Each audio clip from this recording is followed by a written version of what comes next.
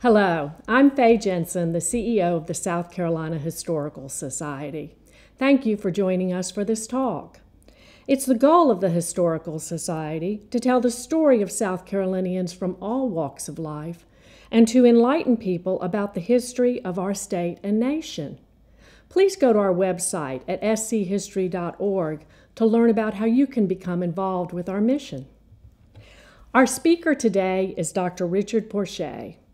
A native South Carolinian, Dr. Porcher graduated from the College of Charleston with a BS in biology and received his PhD from the University of South Carolina, where he studied field botany. Dr. Porcher is Professor Emeritus at the Citadel and is an adjunct full professor in the Department of Biological Sciences at Clemson University. In 1995, he published Wildflowers of the Carolina Lowcountry and Lower PD, and he is senior author of Wildflowers of South Carolina. He and Sarah Fick published The Story of Sea Island Cotton in 2005, and in 2014, he and William Judd published The Market Preparation of Carolina Rice. He is currently working on 4 books that deal with a wide range of subjects relating to the history and natural landscape of our state. Dr. Porcher serves on the board of directors of the Carolina Gold Rice Foundation and the South Carolina Botanical Garden. He is a past trustee of the South Carolina Nature Conservancy, the Charleston Library Society, the Waring Historical Library, and the Huguenot Church in Charleston. Please welcome Dr. Richard Porcher. All right, Naval Stores, silk, rice, indigo, and sea island cotton. These are 5 crops that really built the wealth of the Lowcountry. We may not include Naval Stores as a crop, but it's still a topic or an industry that, along with these other crops, help produce the wealth of the Lowcountry. We'll start with the longleaf pine forest. When we settled the country, 1670, there were millions of acres of longleaf pine forest. And the valuable product from the forest, the longleaf plant, is crude turpentine, which is a mixture of resin and spiritual turpentine. The resin is a sticky material, and when the oil inside the resin evaporates, you have a very hard resin material remaining. And then the spiritual turpentine are volatile. And here's a slide showing a longleaf pine tree which has been bruised. Here is the crude turpentine coming out, and as soon as the oil evaporates, what's left behind is this resin, which is very hard, and this slide will show you.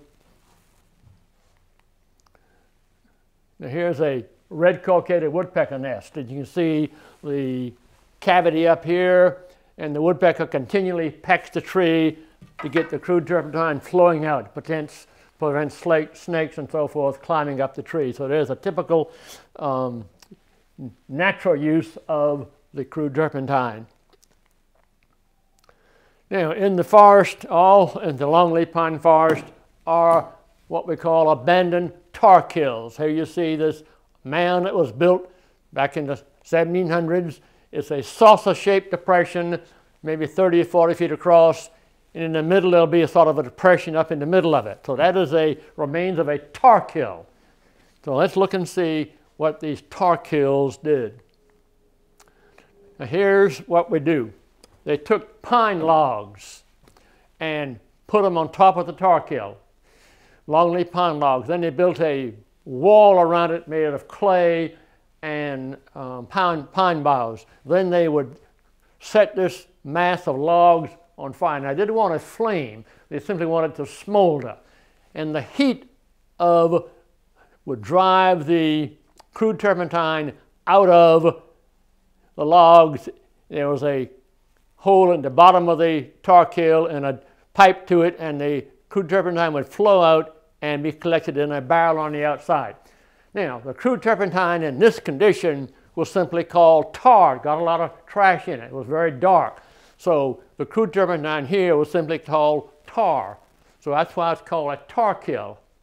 Then it took some of the tar, the tar was used to coat the ropes of wooden ships. So this is where the Naval Stores industry came from, the term. So they just come the tar and put it in a pitch pot. You hear that? A pitch pot. And there you see it's about 3 feet deep in the ground, lined with clay, and they would set the tar on fire, and the volatile material would burn out, leaving behind that resin. In this case, it was very dark, so they call it pitch. So this is the early industry, 1600s, all up until the 1900s. The tar kilns. Generally, this industry ended with the advent of steel ships. So this is the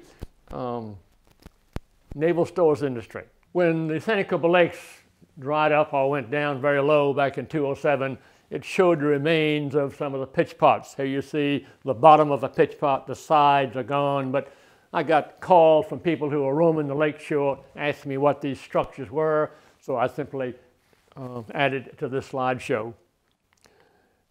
Now, working the tar kiln, it took about 2 to 3 weeks to get all the tar out of that mass of pine logs. So here you see a scene of the people who would simply live in the woods for 3 weeks as they work this tar kiln. So it's a very arduous and very hard job. You can see a typical scene there in the Lowcountry around a tar kiln.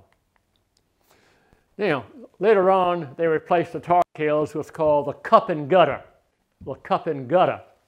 So this is the cup here, and here's the gutter, and they would simply go in and cut into down to the cambium of the longleaf pine. It'd start down here and keep going up and up and up and up and up and up and up. You can see where they cut it here and up there, and that would cause the crude turpentine to drain out, hit the gutter, and go into the cup. So now we're back to collecting the crude turpentine out of the longleaf pine tree. And then you can see collecting it. Here they're using buckets to collect it. Here they are collecting the crude turpentine and putting it in a barrel, and now they'll take the barrels to the turpentine still. So in there they would take the crude turpentine and heat it up. The volatile spirits of turpentine would evaporate, go into a pipe, condense down. So they're simply separating the resin from the spirits of turpentine.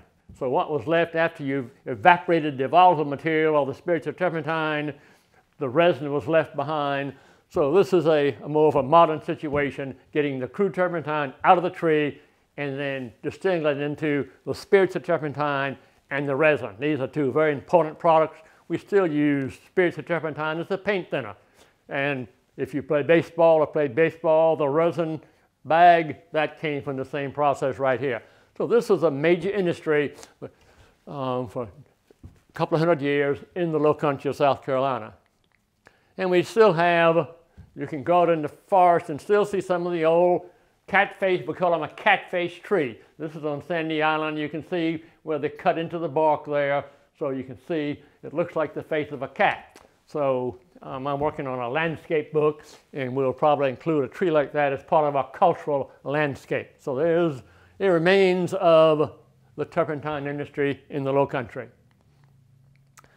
Now we move to Silk Oak Plantation. You can read that. The home of Daniel Johnston came here in 1644, and he began a silk industry. So early on, the planters who came from Barbados came over here trying to develop some kind of agriculture to make money. Remember, Barbados at that period of time, 1670, was so crowded that they had no more room, the planters had no more room for their sons to give them land. So many of them came to Charleston, settled in the area, up in the Goose Creek area, and became what we call the Goose Creek men. But they early on tried a silk industry.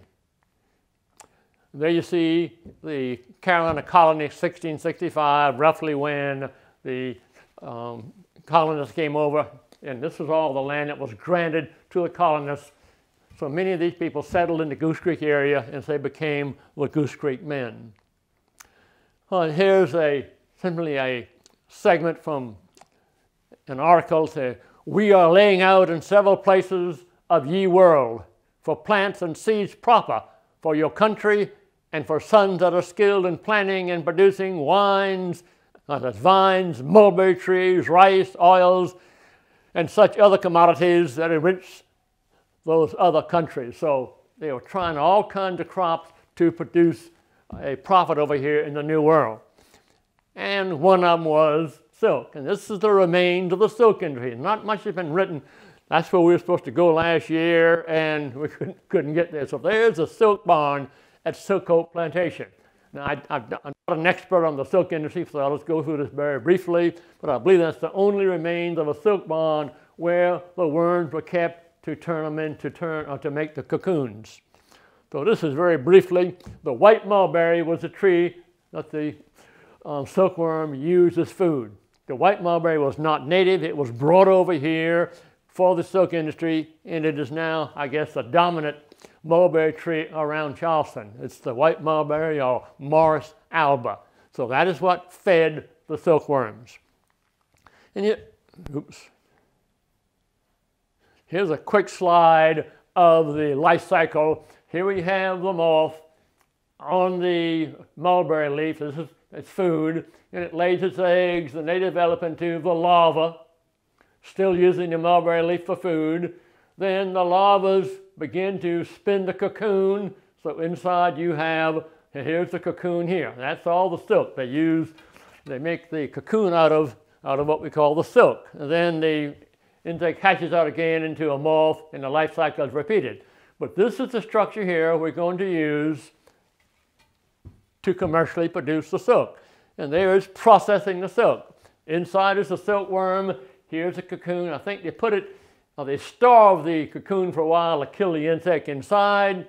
Then they boil it in water to sort of free the silk fibers. This is very crude trying to explain to you. I'm not going to go into a lot of detail. But once you boil it, you free the fibers, the silk fiber, and then you simply unwind it from the cocoon onto a wheel, and then you spin it into different kinds of silk fiber.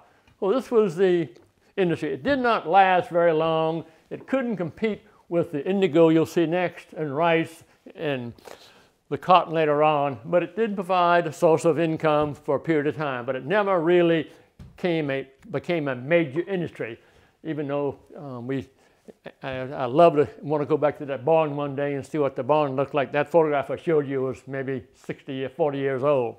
So there's briefly the silk industry. Did not last very long because it couldn't compete with indigo. So here we have the native indigo. So now we move on. We've moved from the Naval Stores, we move from silk, and now we're going to talk about indigo. We have a native indigo, Indigofera caroliniana. That's the native indigo. It does supply some of the dye, but not as much as the indigo we brought in. Indigofera subtruticosa, this is the Guatemalan indigo. This is the plant that started the indigo industry in South Carolina. 1740, Eliza Lucas began the process. She was really, could market it. She had help trying to actually grow the plants and everything, but still she's given credit for introducing commercially indigo 1740 into the Lowcountry. Now, this is a diagram showing the process of indigo. When I started studying this, I realized that this diagram was wrong. They've got lime water here and a long conduit going all the way over to the beta vat. Didn't work that way.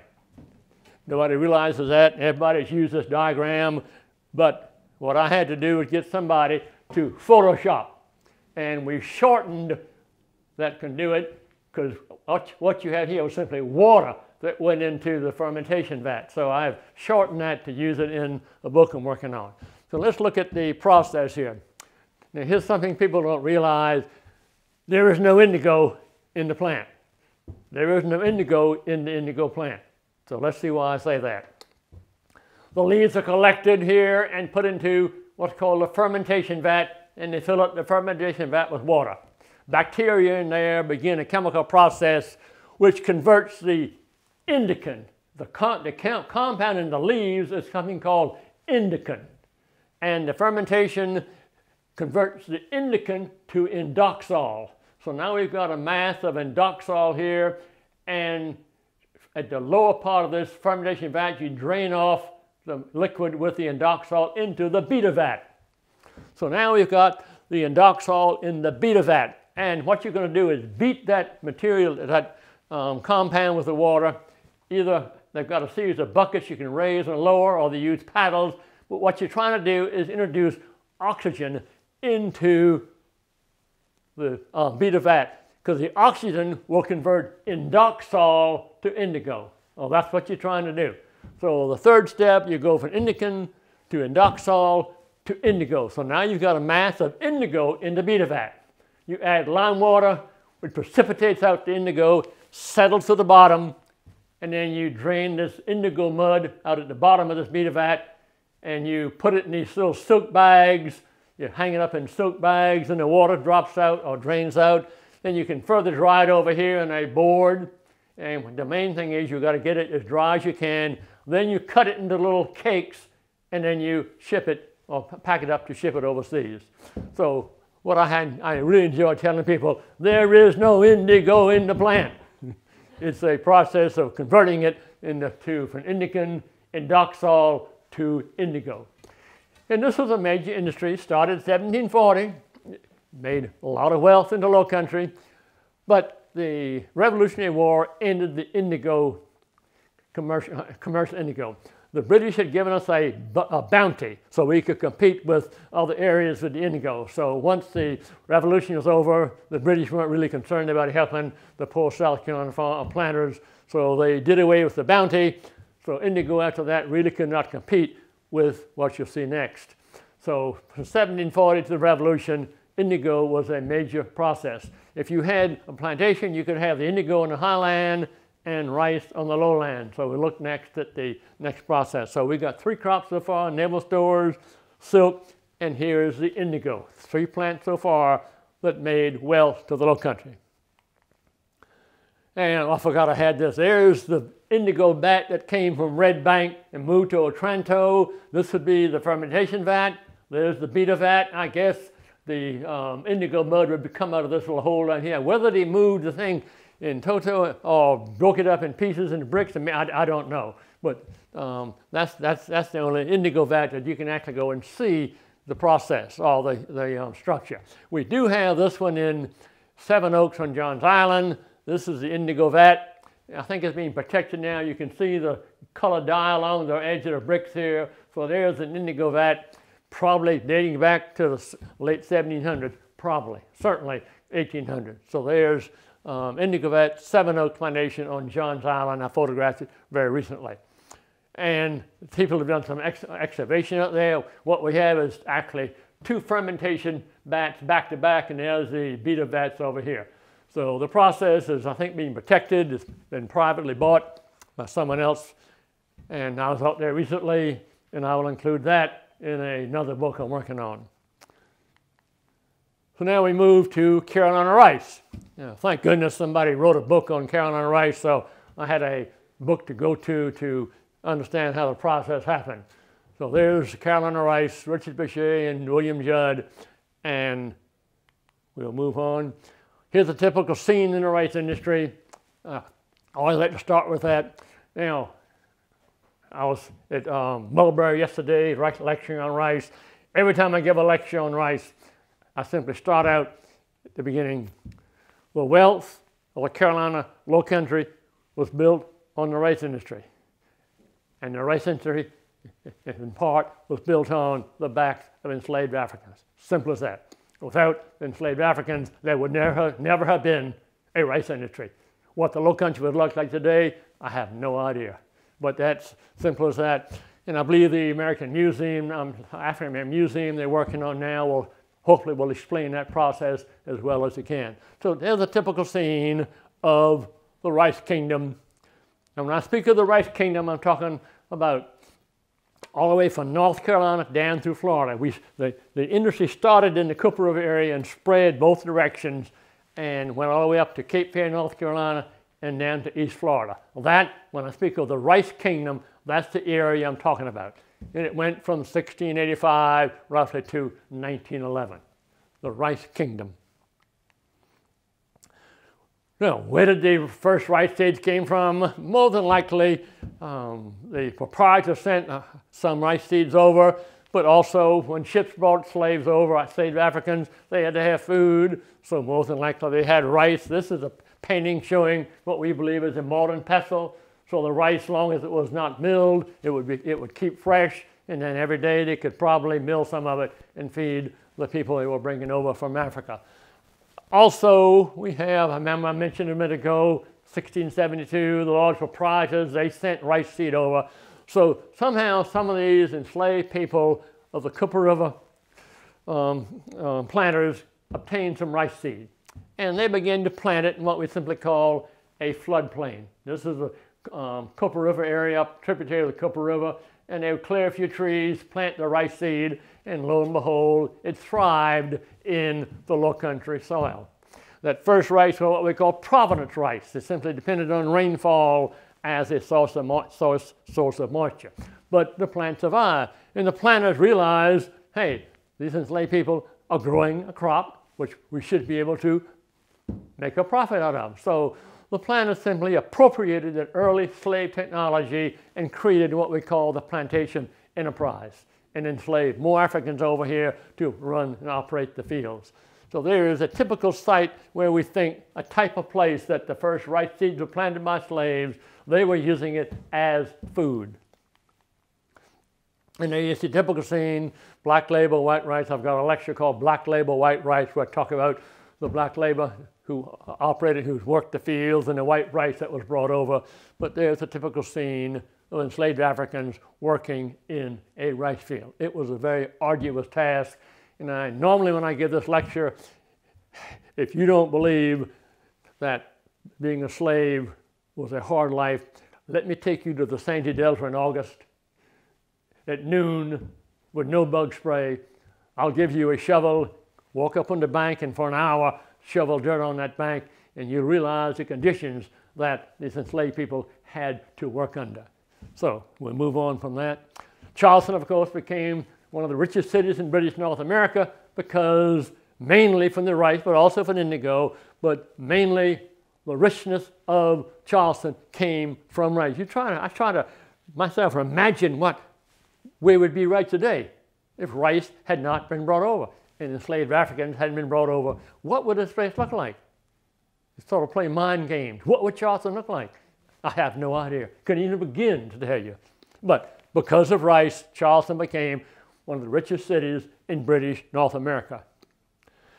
Now, once the first rice was Providence rice, simply depending on rainfall. But somewhere along the line, either enslaved people or the planters realized that if they could control the water flow, they would have a much better chance of bringing a crop to fruition, to control the water flow. So they developed the inland swamp rice fields. And here we go, they simply dammed off a swamp to create a reservoir. Then they dug a canal from the reservoir to an area where they planted the rice. They cleared all the trees, a bank here, so they could flood the field. And then when it was time to harvest the crop, they'd simply open a gate in the trunk here and drain the water out. So this was a one-way system from reservoir to the rice field to an adjacent creek. And that was the inland swamp cultivation, and that was the dominant cultivation until the Revolution. Now, the main reason they wanted to control the water or have the water supply was it was a way to control weeds. You could plant the rice seed, then you could flood the crop, and the rice seed could germinate anaerobically or underwater. The weedy seeds couldn't. So it was simply a method to control weed. We didn't have Roundup in those days, so that was the method. That was the main reason they wanted to use the water as weed control. So there's a typical inland swamp rice field of the bluff plantation on the Cooper River. And that was a dominant method of growing rice until the Revolution. But the main problem with this system was, of course, a drought. You had a drought, you had no rain for the reservoirs. So they wanted to find a more certain supply of water. So they went to the tidal freshwater swamp. Now when I speak of tide, I'm not talking about the salt tide. We're talking about the freshwater tide. The rice has to have fresh water. Even brackish water will kill it. But all up and down the low country, we had what is called a tidal freshwater swamp. Let me explain that to you. As a river like the Santee comes down from the mountains, it has a lot of fresh water, and it pushes the salt wedge way out. Now, when you have, when at low tide, it pushes the salt wedge out. But when you have a, when there's not as much fresh water coming down, then the salt tide can actually move up a little bit. But still, all along the Lowcountry, we have this tidal freshwater marsh that the salt water would come down a river, and if you had the high tide in the harbor, it would cause the fresh water to back up. At low tide, the freshwater would drop down. So as the water's coming down the river and you have the high tide in the harbor, that would cause the freshwater to back up a little or rise up 30 miles inland.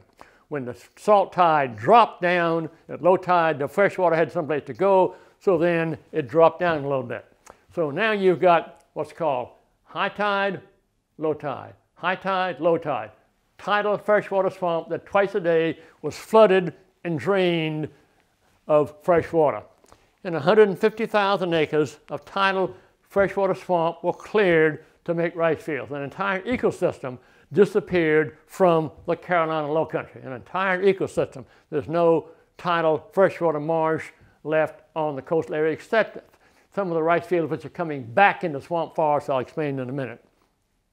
And here you see the typical process of enslaved people making a bank around the marsh, or the swamp should be marsh there, and creating the fields. The outer bank would, of course, keep the water out of the rice fields till they had time to create the individual fields. So 150,000 acres of tidal freshwater swamp were converted to rice fields. Having the bank on the outside here, having that bank, that allowed be able to control the water flow. You had a trunk gate system. You could flood the field when you wanted to, drain it when you wanted to. So now you've got a more certain supply of water. So after the Revolution, we converted from the inland swamp system to mainly the tidal system of rice cultivation. And that was the main system until the end of the industry I'll talk about later on. So there you see steps in making rice fields from a tidal freshwater marsh or swamp. And here's the Sandy Delta. It's 10,000 acres of the Sandy Delta. All that was originally a cypress gum swamp. This is the best place I can show people how much the land was changed due to the rice culture. Every little square you see here was a rice field. Every little square you see was a rice field. So 10,000 acres in the Sandy Delta alone were all converted to rice fields starting after the Revolutionary War. Sandy Delta. And there's the Sandy Delta today. Now, the Delta is abandoned now, and nature is starting to reclaim. Right now we have mostly a marsh system out in the Sandy Delta, but that's what the Sandy Delta looks like today. Simply all abandoned, but it's still now a wildlife paradise. So there's the Sandy Delta. At one time it was a swamp, all cleared, abandoned, and now you see what the Sandy Delta looks like today. It's a cultural icon. I'll show you why I say that in a minute. And if you don't believe that the Sandy Delta was one time a cypress swamp, you can go out at low tide into the creeks and ditches and dikes, and you can see the remains of cypress stumps. Those are the stumps that they simply left there. Maybe they were too big to grub out. So there remains of cypress stumps all through the Sandy Delta, proof, in other words, that at one time the Sandy Delta was a cypress gum swamp. And imagine the labor that went into trying to clear all that land. It just all boggles my mind. And in the Delta, this enslaved people simply lived out in the Delta all their life. This is the remains of a slave. If you saw that article that was done in News and Courier about the secret Delta, this is the slave village I took Tony out to. We had to go out there twice trying to find it. But this was a slave village, and enslaved people lived here. There's the bank out here. That kept the water out of the village. You can see the bricks and so forth where the chimneys were. These enslaved people lived out in that Delta probably their entire life. They may have never even gotten to the highland. They could have spent their entire life in that village working those rice fields. You sit and wonder what their life was like. What did they think about sitting in front of the fire at night? Where did they bury the dead? How did they get the food? Did they have any aspirations for the children growing up? All they knew was the rice fields. If they saw a ship out in the ocean where they tempted to flee, yet knowing if they got caught, what repercussions would prevail. it's interesting to me to go out there and take people there and stand them out there and you're trying to think what the life was like. The Sandy Delta has so much material out there now. There are dozens of slave villages. When you look out over the Delta, it looks like it's just nothing but a marsh. But you start going out there with people who know it like I do, and you start seeing all these villages, remains of mills, trunk systems. The entire Delta was alive at one time. I try to picture myself in a boat going out there, rice chimneys with steam coming out, boats up and down, hauling rice, people in the villages and everything. It was an industry out there, 10,000 acres of homes and slave village homes. It gets to me. There's unloading rice bars. The rice was collected in the field, taken to the highlands where they did all the processing. That was a typical scene that you would see out in the Sandy Delta or any river system. Every river system on the coastline, Combahee, the Edisto, the Santee, the Waccamaw, all these rivers. Anywhere you had that tidal freshwater swamp, an attempt was made to grow rice. See, an entire ecosystem, the tidal freshwater swamp, was eliminated. The typical scene, a watercoloring by Charlotte Drayton Manigault, a rice mill. There's the water mill. It's a water-driven mill. There you see the water wheel there. That would have been a typical scene in the Delta. The chimneys we studied, the rice chimneys were part of the steam processing system. Here's Washoe Reserve. This is owned by the Nature Conservancy. This is a reservoir. If for some reason you had a drought and salt water moved a little too far up the Sandy River, there was so much water coming down the Sandy River, you could grow rice within a quarter of a mile of the ocean. Now, something like the Cooper River, which is a coastal river, you don't have that tremendous flow of fresh water pushing the salt further out, so you had to go maybe 20 miles up the Cooper River before you had fresh water. Every river system was different as far as growing rice. So this is a reservoir called Washoe. If these rice fields here needed a supply of fresh water, they simply would flow the water out of the reservoir into the rice field. So that is what Washoe Reserve is, owned by the Nature Conservancy. And there you see these reservoirs are some of the most magnificent habitat we have for wading birds along the coastline, woodstocks in Washoe Reserve. The industry generally ended. The main reason the industry ended was hurricanes, two hurricanes, 1910, 1911, forcing walls of salt water up into the rice fields, killing the crop, breaking the banks. But also out west, they began growing rice out west, and they could use, I think 1869, something like that, they could use machines. Our soil was always too soft to use machines to do the harvesting. Rice in the Lowcountry was always harvested by hand, always. But out west, they could use these reapers to harvest the rice, which made it much more profitable. Also, Sherman came through in many of the areas in the Savannah area, destroyed a lot of the mills and infrastructure, and also the slaves were freed, so you lost that free slave labor. But still, we generally use 1910, 1911 as when most of the rice plantations ceased to exist. And that's when many of the Northerners came in and bought the plantations. That's turned out to be very fortuitous, because many of these plantations were given back to the state in the form of wildlife preserves by the Northerners. They loved the land so much that they wanted to have it protected. Now we move to another book here I can use to talk about sea island cotton. How's our time doing? You can drop that. Okay. You can edit anything you want to out of this. Okay. All right, I'll start again. All right, now we'll talk about sea island cotton. This is a book that Sarah Fick and I did a few years ago, the story of sea island cotton. So I guess I've covered the two major crops, and I'm not sure if I'm going to do the turpentine industry or not. I'll talk about that later on. All right, there are two plants here we want to talk about. This is Gossypium barbadense. This is the plant that the sea island cotton belongs to. So when I speak of barbadense cotton, I'm talking about this plant here. Long staple cotton, black seed cotton. Gossypium hirsutum is the short staple or the green seed cotton. That is the dominant cotton crop in the world today. Oops. All right, there you see, there's simply a field of upland cotton. This is the dominant cotton. That's what's grown during the Civil War. So there is upland. Now, we're not going to talk about upland cotton because upland cotton was ginned by Whitney's gin. That's what fueled the slave industry after the Civil War. Upland cotton with witness gin. We never use witness gin on Sea Island cotton. We never use it on the Sea Island Barbonet's cotton. We had a different method of ginning.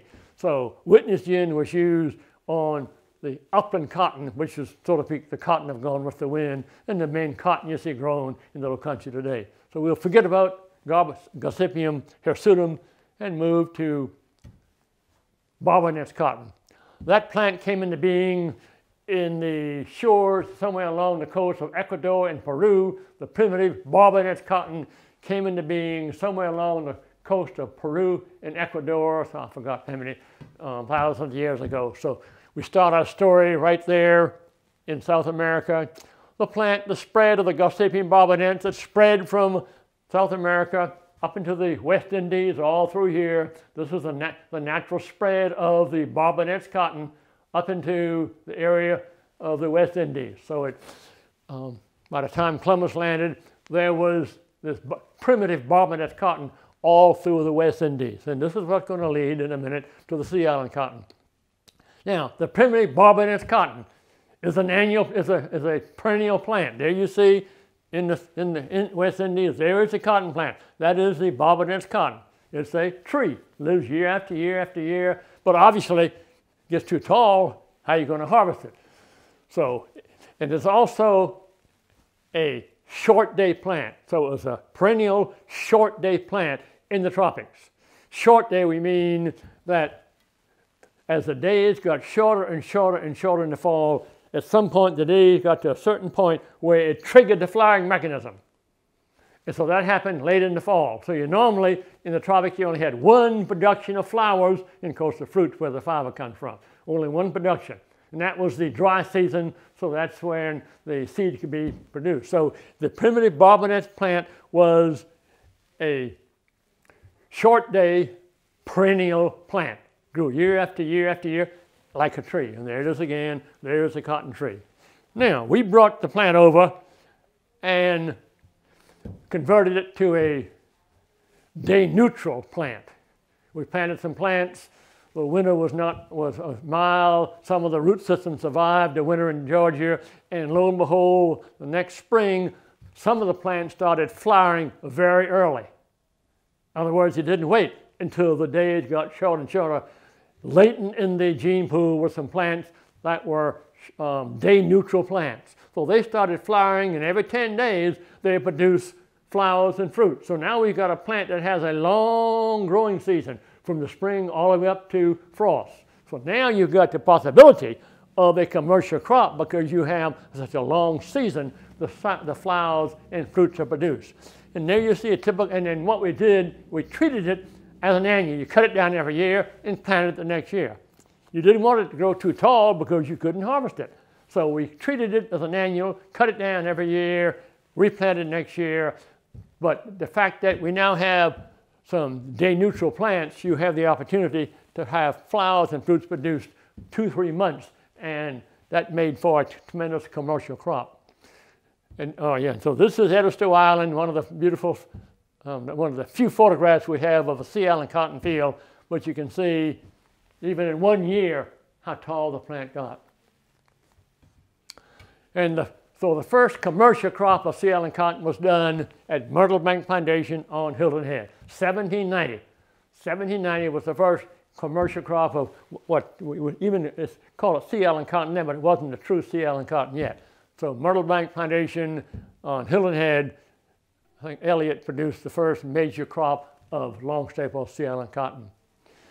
And then about 1805, Kinsey Burden married Mary Legree, and they moved to Johns Island. This is the River Road.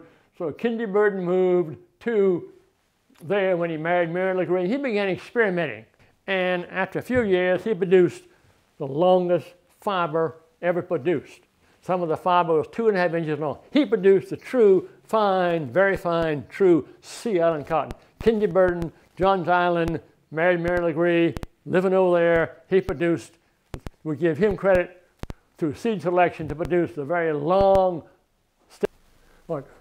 Once that long staple fiber was produced by Kinsey Burden, virtually every coastal island along the Carolina coast was grown in Sea Island cotton. There wasn't a piece of highland anywhere along the coastline. Johns Island, James Island, Morgan Island, Ladies Island, Paris Island, Bull Island, every coastal island on the coastline, all the forest was converted to long staple Sea Island cotton, and it became a very major crop of the Lowcountry. But everywhere along the coastline you had this sandy soil, it was converted to Sea Island cotton fields. In Edisto Island, here you see Edisto Island in 1853. You could stand on the back of Edisto Island, way at the back of the island, and you could look and you could see the ocean, because there was nothing but cotton. Every one of these fields here is a cotton field. The entire Edisto Island was a large cotton field.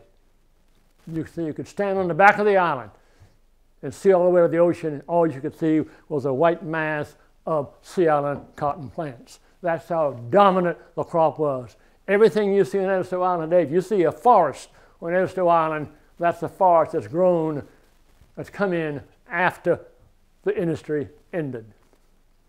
And Edisto Island produced the finest Sea Island cotton. Look at the length of the fiber. That's cotton from Edisto Island. The longer the length of the cotton, you'll see in a minute, the better yarn it made. And there's, we grew Sea Island cotton on McLeod Plantation recently, showing you the leaf and the beautiful flowers.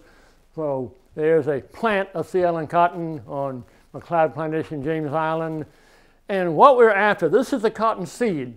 The flower becomes the seed, and on the surface of the seed are hundreds and hundreds of individual hairs. And that's really the fiber that we're going to weave into cloth. It's on the seed are individual hairs, or called fiber hairs. So each seed simply has hundreds and hundreds of individual fibers or cells or fiber, we call it, and that's going to be used in a minute to make the yarn. So there's a typical fiber on a typical cotton seed. Remember, every 10 days you got a whole new set of seeds. That's why it was so important to have a day neutral plant, because you had 3 months of a growing season. So every 10 days you had another crop of seeds that you could harvest with the fiber. And there you see early on when we milled it, we simply had a roller, and this roller turned this way, that roller turned that way. You put the seed there with the fiber, and the rollers drew the fiber through, and the seed was popped off behind. So early on we used a double crank hand gin to remove the fiber from the seed. Then later on, Phones McCarthy developed this roller gin, and this is what put the industry in high gear, the Phones McCarthy roller gin. And I'll show you briefly how it operated. Here is the roller. Now the roller is covered with walrus hide. I'll show you in a minute. There's the roller. And the seeds with the fiber on it are pushed down on this board, and the fiber is grabbed by the rough walrus hide, and the fiber is pulled up like this, and you have a knife, but the space between here and the roller is so small the seed can't pass through. So this blade would come up and hit the seed and pop the seed off. So that way you separated the fiber from the seed with this roller gin. This turned by steam, seeds passed down, the fiber pulled through this small space, this blade came up, hit the seed and popped it off from the fiber. So that was the first major method of steam-driven mills to remove the fiber from the seed. And there's the walrus hide. They found that walrus hide was so rough that would grab the fiber and pull it through so the knife blade can come up and knock the seed off. Walrus hide, after a long period of time it got so smooth you had to replace it with more walrus hide. And there's a typical bag of Sea Island cotton, 350 pounds. All of our Sea Island cotton was shipped overseas to London. That's where the money was, London, because that long fiber produced the best cloth in the world, and it clothed the royalty of England and France. That was the market of the Sea Island cotton, all shipped to Salt House Dock in Liverpool. Now, this term is a term, a hank is a length of yard 840 yards long, a hank. Upland cotton, you could produce maybe 30 hanks per pound of cotton. Sea Island cotton, it was so fine, you could produce something like 300 individual hanks for 1 pound of Sea Island cotton. So you can imagine how much more yarn you could make from sea island cotton versus the upland cotton. So sea island cotton, you could produce something like 300 individual hanks from 1 pound of sea island cotton. And very briefly what you do, the first step, once you got the fiber, you've got what's called carding. You want to lay the fibers sort of parallel. Then you want to draw them out a little bit. You simply draw it out, get it thinner and thinner and thinner, draw it out. Remember, the fibers are so long that they tend to hang together. Then you sort of give them a slight twist, which is called a roving, very slight twist. Then the last step is to spin it. When you spin it very tight, and the fibers are so long, you can spin it so very thin, you can produce such a very thin and strong fiber. So that is very briefly steps in making yarn. And it was 1779 that Compton produced what's called the mule, a type of machine. And that was just about the time that we produced the first crop of sea island cotton, 1790, on Hilton Head Island. So now we've got the machines to make the finest yarn ever known in England. That's why we shipped all of our cotton to England. Here you have the roving. The roving has that slight twist. So what you've got, this is hard to see, but you've got two sets of rollers here.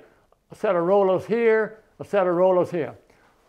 They're the drafting rollers. These rollers here are moving faster than the ones on the back. So that tends to pull out and draw out the fiber. So these rollers here are moving faster than these. It tends to draw out the fiber. You want to get it as thin as possible. So that's what the rollers do, the drafting rollers.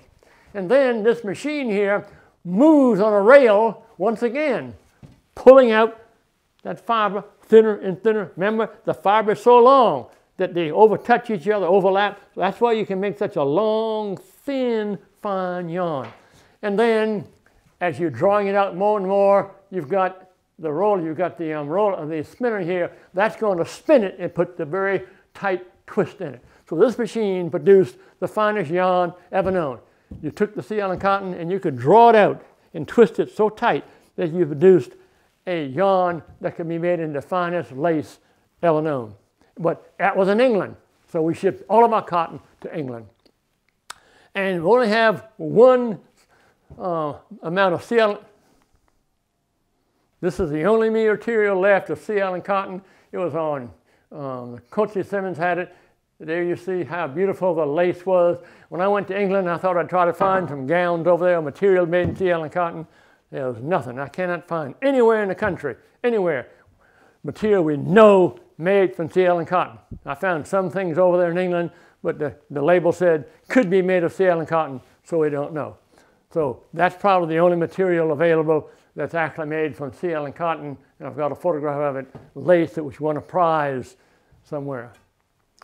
But somebody did send me this photograph. I don't know where it came from. Cloth, natural, sea island, finish. So that is sea island cotton. I do not know where the chair is, whether it's still available, but all that beautiful sea island cotton that was made, the material made, it's just all gone. And very rich, remember, produced a lot of wealth in the Lowcountry. Prospect Hill and Edisto Island, there's one of the plantations made from the wealth of sea island cotton. When they used up all the highland for fields, they went into the marsh, the salt marsh, and banked the salt marsh off like that, drained it 2 or 3 years, rainwater washed all the salt out, and then they grew sea island cotton in the old reclaimed salt marsh. So valuable was the crop. Anywhere you could grow it, you did. So they actually grew it in a salt marsh once it was banked off and the water and the salt water drained out. And there's Eddingsville, that's one of the villages. Remember the rice planters would go to the summer village. Eddingsville was a village on the coastline, Edisto Island. There's Eddingsville and Antebellum, Seaside Resort. Where is it today? Well, I love to go with my class. This is 1851, 1852, and there's the beautiful village of Eddingsville. All the planters, 50 homes, all the planters from Edisto would come here in the summertime, get away from malaria. Well, that entire island is gone. The coastline, there's what's called a thin retreating barrier island, which is all the way over here. So if you don't understand that the coastline is rising, go try to find the village of Eddingsville. It's a 1/4 mile offshore today. You can go out there and scuba dive and go down and see pipes and things sticking out of the water, which are the old, where the houses were. So the coastline today is right along here. this entire island was washed away, most of it during the hurricane, I think, 1896.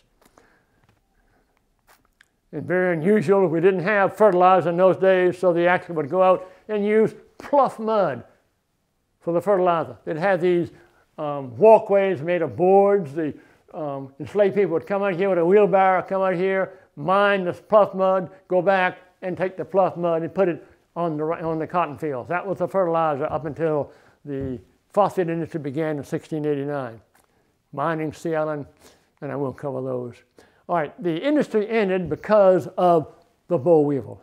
The boll weevil crossed the Rio Grande down here and spread every year, spread, reached our area in about 1918. 2 years later, the industry had ended. We could not grow cotton under boll weevil conditions, but you can see how they measured the spread of the boll weevil year by year by year by year until about 1918. You see Charleston here. So that is roughly what killed the Sea Island cotton industry, the boll weevil that spread from Mexico. All right, what we've done is try to cover 5 crops to show you how it affected the low country of South Carolina. Now, I'm working on another book now. It's a landscape book with Dr. Angela Havaker, and we're going to go through the low country and look at, because anywhere you go in the low country, what you see are cultural and natural sites that man and humans have created ever since 1670. And you go to the Santee Delta, and we'll have a photograph of the Delta, and you look out over the Delta, and you see, we'll tell you in the text, one time it was a swamp forest, all made in rice fields, abandoned, and nature has now reclaimed the Delta in this marsh community. So what we'll try to do is explain to people where these landscapes came from. But we'll want to go a little further than that. We want to take different people and have them look out on that Delta. I'm a son of my folks were ancestors were rice planters, so I may have a different view of what those rice fields mean. We'll bring in African American who is descended from slaves and have him come and look at those rice fields and see what they mean to him. We want people to talk about what these landscapes mean to each other. So all these landscapes I've talked about today, we'll have different people come out and give their view of what the landscape means to them. If you were a fisherman on a Cooper River, you may have no idea the rice fields there were one time swamp and then made into rice field. Your view would be totally different from mine or somebody else's. So all this material here we worked into what we call a landscape book, which you're working on right now. Faye, thank you very much. I appreciate always coming here. It's always my treat. Thank you.